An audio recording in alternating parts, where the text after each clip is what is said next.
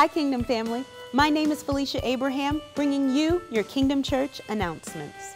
We have 3 different locations and 4 different services here in the Orlando area. They include Kingdom Creole, Kingdom South, Kingdom East, and Kingdom Main. But our vision stays the same. It's to empower, enlighten, and encourage you through the Word of God. Kingdom's Got Talent. That's right, the Kingdom Church is having a talent show at the main campus on November 16th at 8 p.m. You do not want to miss this amazing event. So if you have talent, come out and show it. And if you don't, just come out and watch. What are you grateful for? This month is a time to reflect on exactly what we're grateful for. And the women are meeting on November 18th at 7 p.m. to do just that. All of the ladies are asked to come out to the women's meeting with something that represents something that they're grateful for. It could be anything. So ladies, let's show up in numbers and really show each other what we're thankful for. We always have a ton of stuff happening around here. So check out what's next.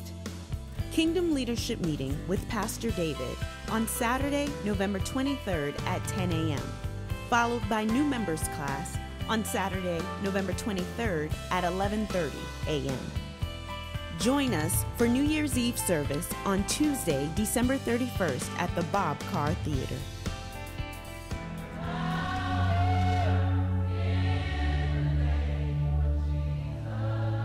Come on, lift your voice.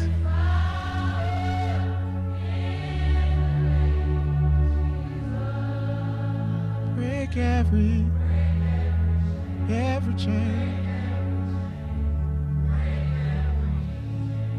There's sickness being broken right now.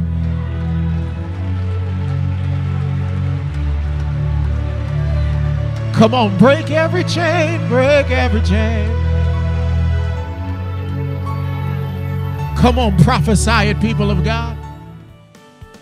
There is no excuse not to know what's going on around here. Not only can you get our monthly newsletter, but you can follow us on Facebook, like us on Twitter, find us on Instagram and YouTube. There's no excuse. We're everywhere. So make sure you follow everything happening at the Kingdom Church on social media.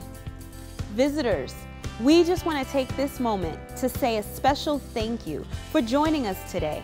We know you could have gone anywhere in the area, but you decided to join us here at the Kingdom Church. We don't take that for granted. So family, let's show our visitors how much we appreciate that they're here.